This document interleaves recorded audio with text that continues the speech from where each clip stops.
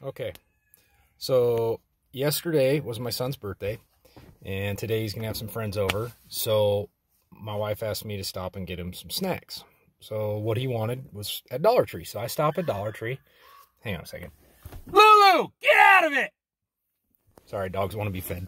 So anyhow, and I'm on a diet, so I'm not supposed to have carbs, and I've been really good about it. And I'm sitting there in a long line, waiting to check out. And I'm really wanting a snack because I didn't eat anything all day. And I look and I see some old-time fatback skins, pork rinds.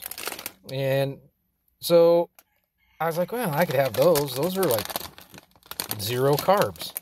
And so when I get out to the truck, I pop it open and I pop one in, and I'm like, yeah, that's a little funky. And so I reach back in the bag and I grab another one.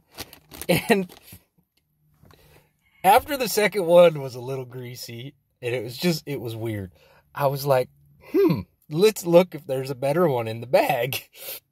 And this is what I find.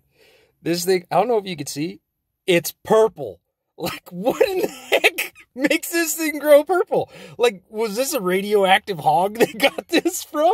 I mean, did the thing come from Chernobyl? I'm sitting here hoping I didn't catch botulism from this thing. I mean, dude, look at that. It goes from green to purple. So I'm just saying, if you're going to the Willits Dollar Tree, you probably don't want to pick a bag of these up unless you check the date. And, I was looking for a date. I don't see one. Oh, but I just figured I'd share that with you guys. Have a good one.